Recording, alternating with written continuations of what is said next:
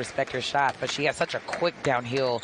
She got to be able to adjust on that. But being able to get the ball in the WNBA at the guard position. I mean, that is exactly right. I mean, if you want a bucket, you know. Drives and finishes as Ezi Magbagor has her first 4 here tonight.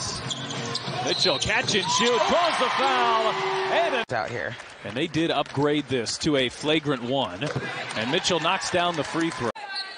So Mitchell with an early 6 points, leading all Fever scores. Mitchell on to Lloyd, step back 3, you bet. Another one, just in extremely patient, trying to see where the defense is going to take her. Whitcomb leaves it short on the drive as Berger pulls down the rebound. Outlet pass Mitchell, who's off to the races.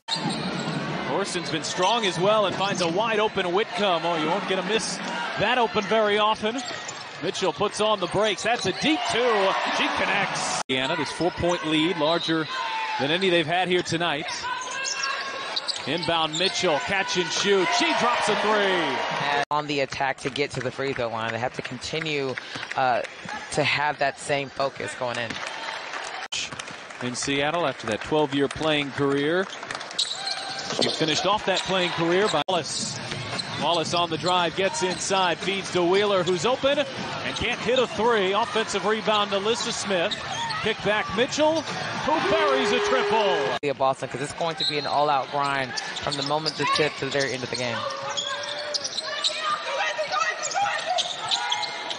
Mitchell, she will launch and connect on a play. Aaliyah Boston, who just checked in, just again being super impactful, and here it is.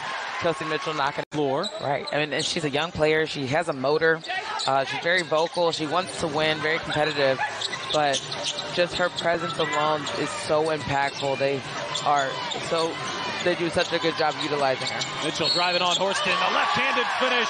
She gets there by Seattle, and it almost looked like they had the momentum. But what do? You come back through the ups and the downs trying to make a play. It looked like that. Tough shots. Yeah, I mean, that was as close as you probably could have gotten without fouling.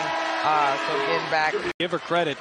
Kept her head up and made a massive play. And Mitchell knocks down the lead. Turn into a 3-point deficit. The Fever have the chance to take the lead back here. Mitchell's been red hot. Step back on Horston. Mitchell delivers. Plays giving them extra opportunities to put the ball into the basket. Mitchell knocks left, and now Mitchell has a chance to put the Fever up 2 possessions, and Mitchell does. Back into the hands of Kelsey Mitchell, who's 10 of 12 from the line here tonight.